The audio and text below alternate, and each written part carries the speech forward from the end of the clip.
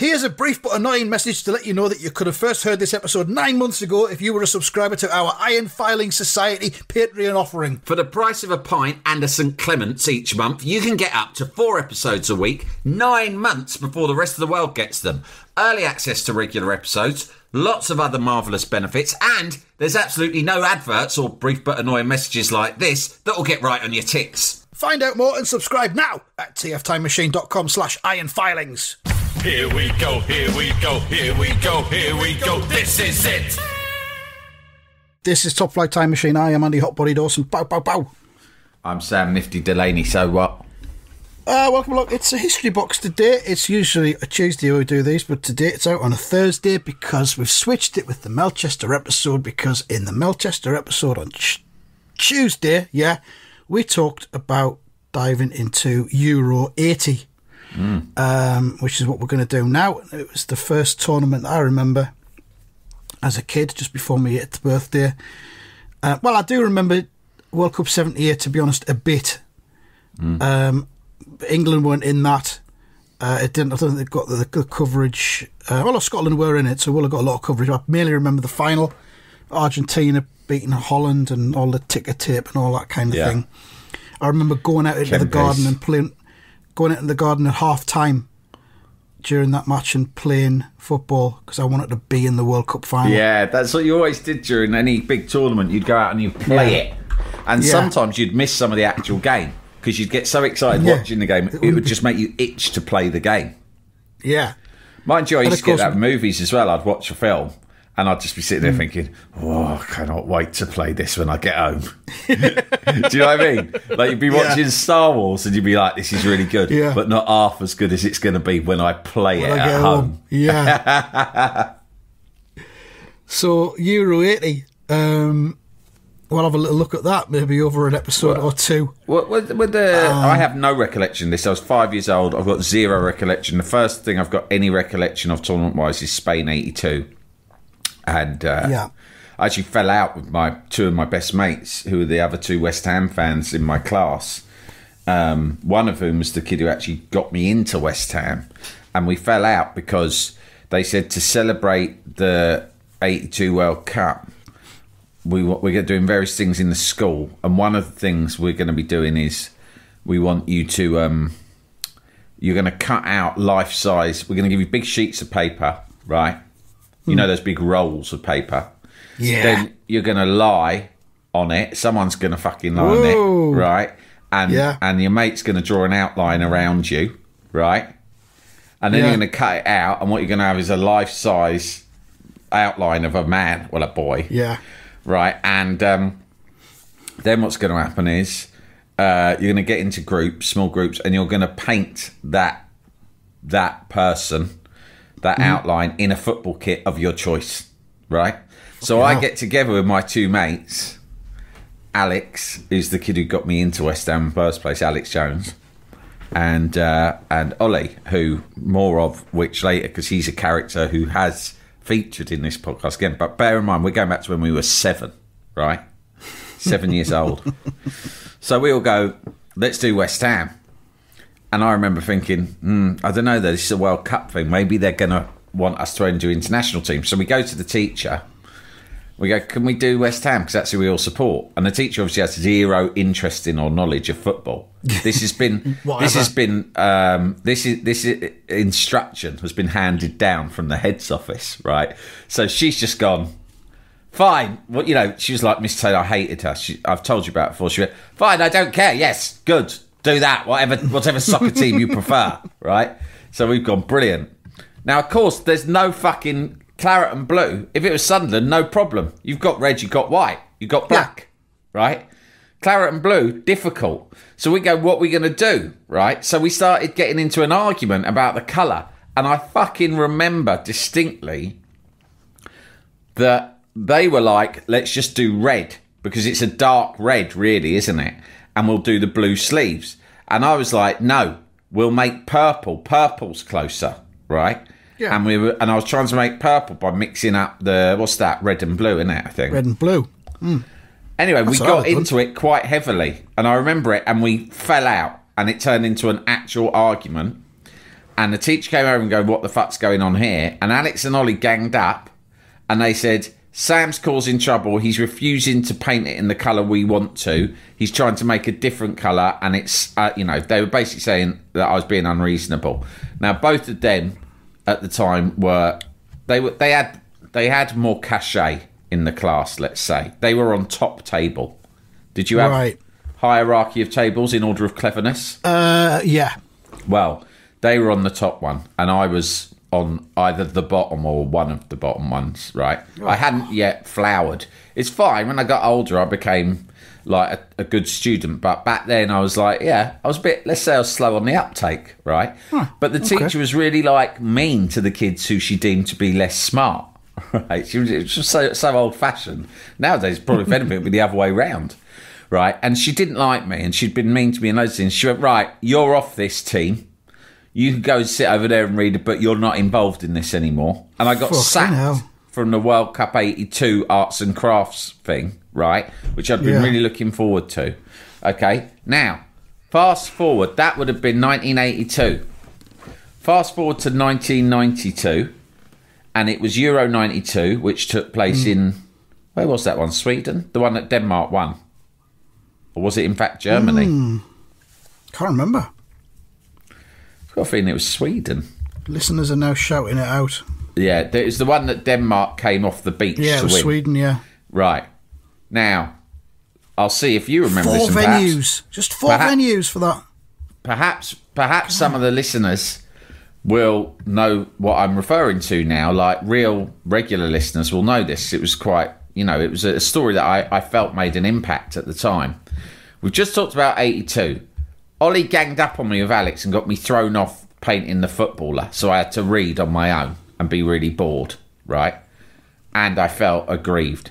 1992, I've got the beers in and the crisps, and I've hung a Union Jack on the wall to watch England versus Denmark in the opener of Euro 92. Ollie doesn't show. Let's test your knowledge. Where was he? Do you remember? England-Denmark, 1992. I've arranged to watch it on the TV. Where's Ollie? I call his house. His dad answers. Is Ollie there? No, he went out a few hours ago. Was he coming to my house? No. Did he go out with that girl? He was going to Lynn's house. The girl that I had broken up with not 2 weeks previously. Yeah.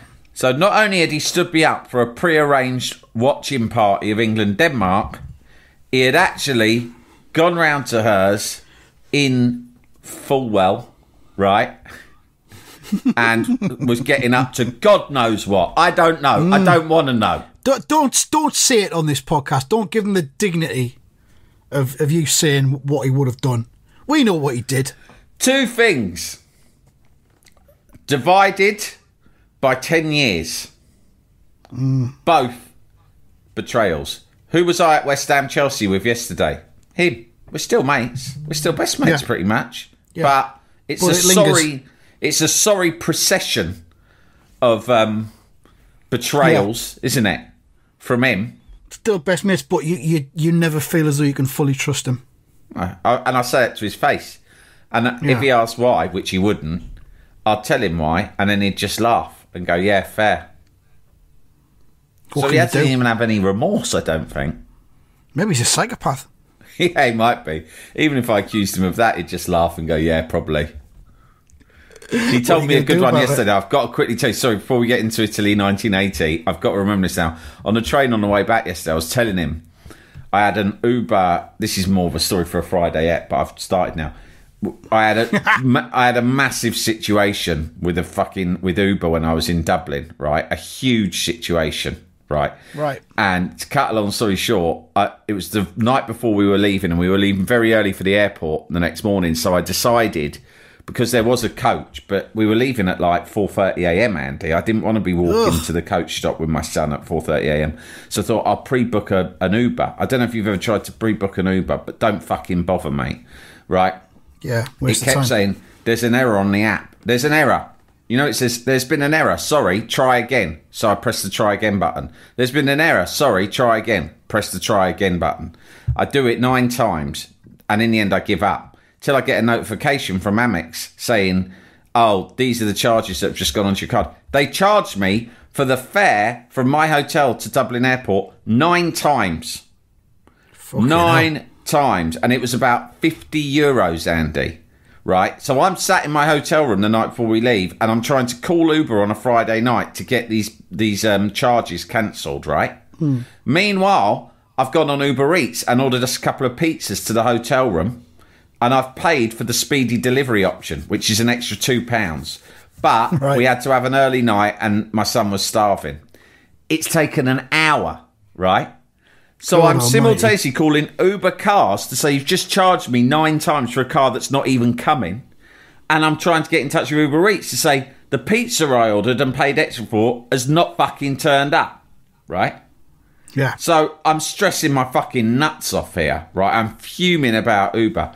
Yesterday, on the way back from my son Chelsea, I tell my mate, Ollie, the one who got me kicked off the fucking 82 Arts and Crafts team, right? Yeah. And then did the dirty with my ex. I told him this story, and all he said was this: what type of pizza was it? I went, what? He went, what type of pizza was it that you ordered? And I went, what the fuck has that got to do with it? Pizza. It doesn't make a difference to the timing, does it? And he went, well, you say that. He said, but when I lived in Dubai, we were in an Italian restaurant at lunchtime with my work colleagues, and we complained because we'd been waiting for ages, and we said, look, we've got to get back to work. Our pizzas have been half an hour. Why are they taking so long? And the Italian, it was in Dubai, but they were actual Italians in the restaurant, went, hey, what do you expect? Io order quattro formaggi. And he went, what? What's that got to do with anything? And he goes, come on, everyone knows. You order quattro formaggi, it takes more time. 4 cheeses, 4 time. And then just walked off. Fucking hell. Have you ever heard that? What was your pizza? What was it?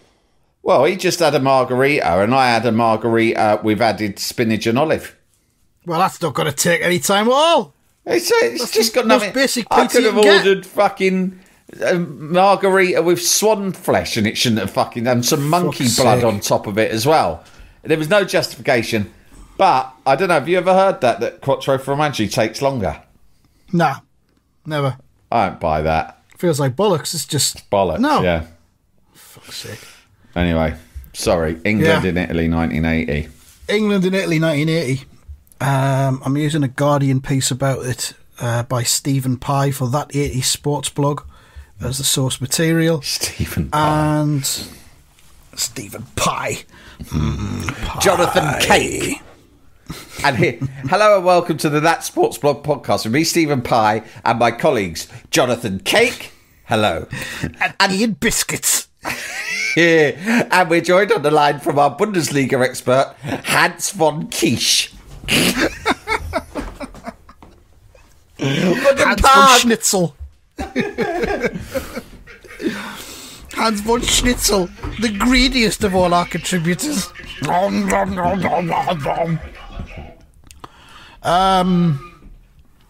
1980, England hadn't been in the tournament since 1970, which seems mad when you think about it now.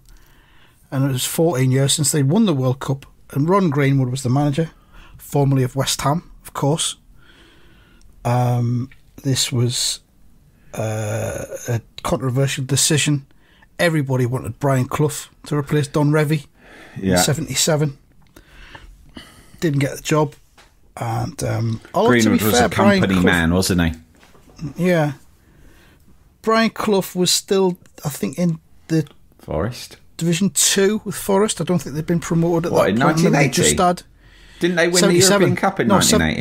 No, 77. When Ron Greenwood got the job, when Greenwood got it.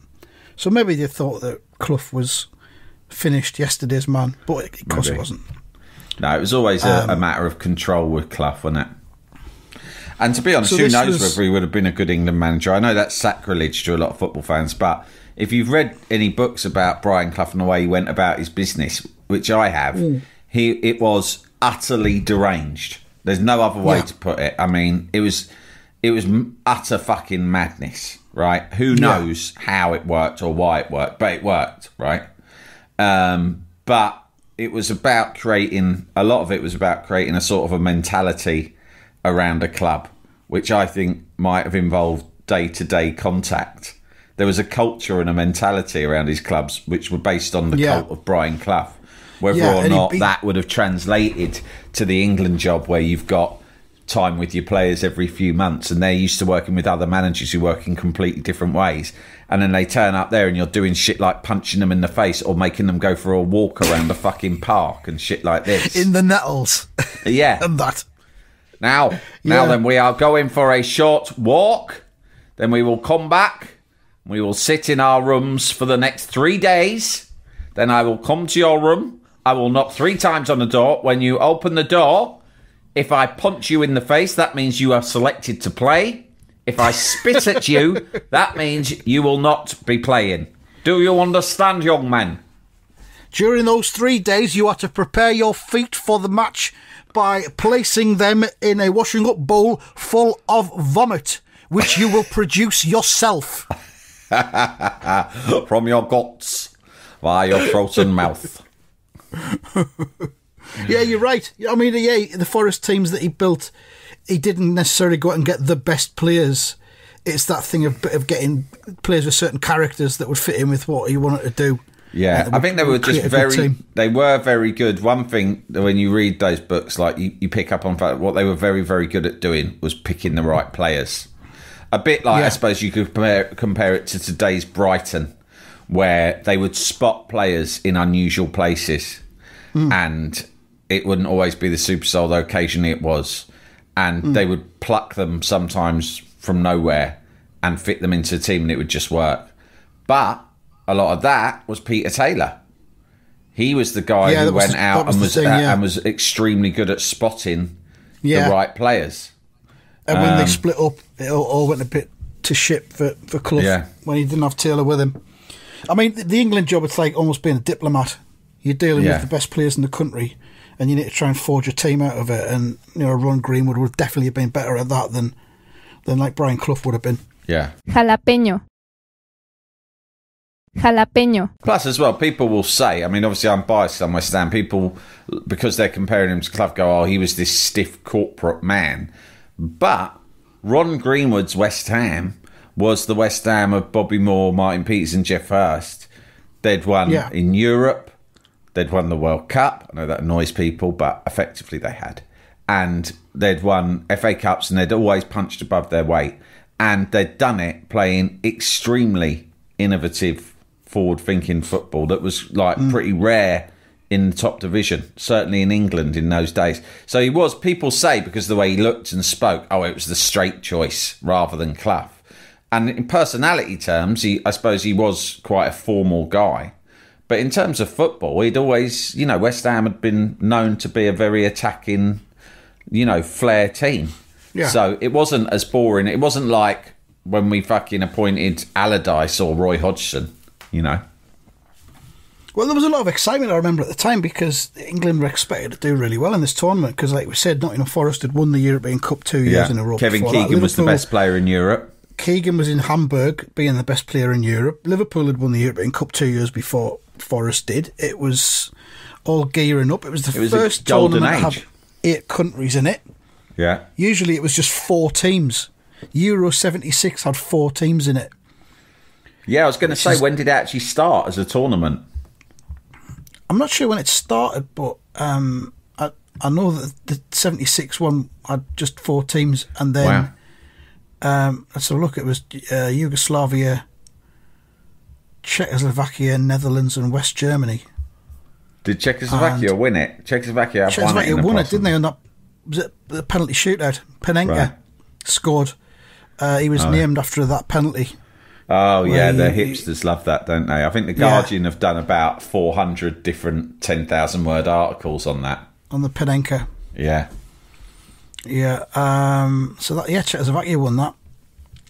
But back to 1980, 2 groups of 4. Group winners went straight to the final. That was it. Wow. Didn't even go to semis. I like Top this. Top the group, you're in the final. We're not fucking about here. We've got 10 days to do this. We get out of the way. So England were in a group with Belgium and Italy and Spain, which sounds tough. Tough group. Keegan had shook off a knee injury, but there was a suspicion he would be exhausted before the tournament began. Don't worry about me. Exhausted is I'm a not a human word in my dynamo. personal dictionary. I've got a dictionary at home. Jean's mother bought it for me as a Christmas present. And the first thing I did was I looked up the page with exhausted and exhaustion on, and I tore it out. It meant I also lost some other important words beginning with E, but I didn't stop to think about that. I tore it out and I ate it. Including, funnily enough, excitement, which is one of my words in my dictionary. So you win some, you lose some. But I haven't noticed any drop in my excitement levels since I tore that page out, so that's good. I was worried about that. No exhaustion. But this is his commercial commitments away from the game seem to be taking up more and more of his time, which will have been stuff like adverts for Brute soap with And his Ice Lolly range, Henry etc. Cooper, his Ice Lolly range, all of that sort of thing. Arranged by that geezer we saw when we watched that documentary about him. He had that business manager, didn't he? Was it Fred Leatherland? No. He had a man who just organised all of his commercial interests and flew him around places. Because you see him, he goes to the, like, is it the Gola factory or the Mitre factory or something in France? Yeah. To see his boots being manufactured. Yeah. Yeah, Fred Leatherland was the fella who had a shop, didn't he? And he gave Kevin a back room to use. Yeah, he was his boss, office. but Kevin didn't like him. Fred Leatherland. Are you watching Fred Leatherland? Are you seeing this? We should have that book again. Yeah. It might turn out completely differently. Trevor Francis was injured. He'd had an Achilles injury. Oh, we haven't marked the passing of Trevor Francis on this podcast yet, so let's just say now, great loss to the game and a wonderful player. Yeah, it was. Mm-hmm. Really good media stuff as well when he used to do his commentary, core commentary. It was always worth listening to. And of course, famously was sacked by Crystal Palace, sacked by the chairman, to which he responded, "But it's my birthday." Yeah, fucking right as well. You can't sack a man on you his sack birthday. someone on their birthday. He's fucking right. Everyone should have their birthday as a day off. It should be an extra bank holiday. Yeah. You've got a job. Get your birthday off. Well, I'm Prime Minister. Well, you should say it. Next time you go for a job, they go, "If any questions, here's your contract." You go, "Yeah, can I have my birthday off?" And they go, "Well, it's up to you. Kid. You've got 4 weeks of holiday. You can choose No, that." No, it's not holiday. It's an extra. It's like a personal bank holiday. It's important for self-care. Yeah. You don't have to have a whip round and get me a cake or a flowers or a present and have or a a card. fucking awkward None of stand around and you'll go, because I'm not going to be in. So you don't have to. You'll save on that. Everybody will save on that. Just give me the cash. Just pay me for the work that I would normally do. But Work's so awful, isn't it? I mean, when you think about it, like you think about birthdays at work, we've all had them, or having to celebrate other people's birthdays at work, and the whole kind of contrived fun and camaraderie that doesn't exist really, but you have to pretend, and if you don't pretend, you're sort of marked out as difficult or grumpy. That whole fucking, I mean, it's distilled and encapsulated by the work birthday, but really every day there's something where you have to pretend that you're there out of choice, and it's actually fun and enjoyable. No. When you could be walking in some botanical gardens. Or walking in some nettles, or having your feet in a washing up bowl full of sick. Anything's better than work. Andy, let me ask you something. Do you remember the squad who went out there to Italy in 1980? I remember some of them, yeah. Well, I want to do a game. I used to do this on the brilliant app Sporkle, which was a quiz app, mainly sports quizzes. And they had brilliant things. In the end, I think I just did all the quizzes that I had any interest in, so it ran out of steam. But it was sometimes just name that squad. And it would say, right, Italia 90, and it would have, the clues were simply the position. And I think as a nudge, if you couldn't guess, you could then click club. And it would give, and that would give you an extra clue. And you could see if you could remember the entire, I remember getting the entire Italia 90 squad and being very happy. So I'm going to do that with you now. I've got the entire Italia 80 squad in front of me. And by the way, it's done in number order. So it's not like 3 keepers, then 8 defenders and so forth. It's done in... Right. So the first 11 names that I'm going to read you is basically the first 11. Right. So number 1, Goalkeeper. Shilton. No, the other one. Clements. Yeah. Number 2, right back. Right, okay. Mick Mills. No, I might Phil start Neal. giving clues. Right back. Phil Neal. Yeah, correct. Number 3, left back. Was probably at Crystal Palace at this stage. Later developed a chronic gambling problem. That's Kenny Sansom. Yeah. That's Do too you much of a remember clue. that? Do you remember that time when I found a business card of Kenny Sansom in my old business card box? No. I found a box that I was cleaning out an office, and it had all, like, you know, when people used to give you business cards, I'd keep them in my wallet and then I'd put them in a box. And I had like a stack of them, like hundreds from over the years. And I was going through them before throwing some out. And we were just about to record a podcast a few years ago. And there was one that just said, Kenny Sansom, former England footballer. And it had his number and his email address. And we did it. I don't know if it was one of those many cases of you being a mind reader, but I said to you, I've got a business card in my hand of a former England footballer. Can you guess who it is? Oh, the fun we've had over the years, mate. It's unbelievable, isn't it? Just for guessing games, yeah. And here we are again. Okay, number 4, I think, yeah, he was a centre-back. Played for Liverpool as well. Large of nose. Thompson? Correct. Number 5, another centre-back. I think this is Dave Watson. Correct. There was 2 Dave Watsons, wasn't there? Because there was one who came later. Yeah, the Dave Watson played. This one played for Sunderland in the '73 Cup final, and then went on to Man City, Southampton as well. Number 6, very talented central midfielder, no longer with us, sadly. Ray Wilkins. Yeah. Number 7, Kevin Keegan. correct. Number 8, tricky winger, also with Palace connections, but would have been playing for United. Yeah. Number 9, I don't know this bloke. I think he was I don't even think of him as a centre forward, as a number 9. I think he played for Liverpool as a winger, I think. It's David Johnson, is it? Yeah. Am I right? Did he play for Liverpool as a winger? Yeah, he was very forward for Liverpool, yeah. No. Number 10, the best central midfielder to have ever graced these Isles. Glenn Hoddle. No. Trevor Brooking. Trevor Brooking. Okay. And number 11, I think we might have been talking about him earlier. He was a striker. He had a spell at Arsenal and also in Germany. Tony Woodcock. Correct. Woo! Okay, now we're getting into that. So you've done very well there. You've got all of them. Right. There's 11 more names to come. The next one is number 12. He was also a right back, played for Forest, then Arsenal, then Man United. Viv Anderson. Correct.